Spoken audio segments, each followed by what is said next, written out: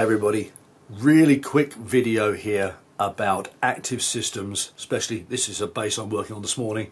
It's Ernie Ball, Music Man, Stingray bass, and I'm going to talk about batteries and battery power. Okay, now this is the battery that came out of this bass. It's done only 2 gigs and it's a Duracell. You would think this was going to be a really good battery. But let's just have a look at, and I've got a proper battery tester on this here, so you should be able to see the numbers coming up. And let me just get these the right way around because it won't work otherwise.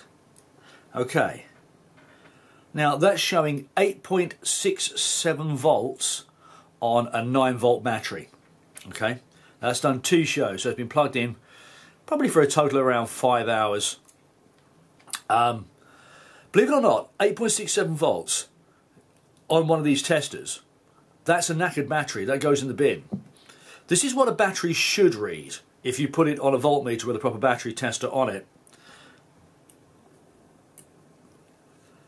Now that's 9.66. Now what happens with a 9-volt battery is they stay pretty consistently above 9 volts until they start to not be able to supply the amount of current that you need, and then suddenly the voltage drops below the 9 volts and you've got a battery that's about to go on you.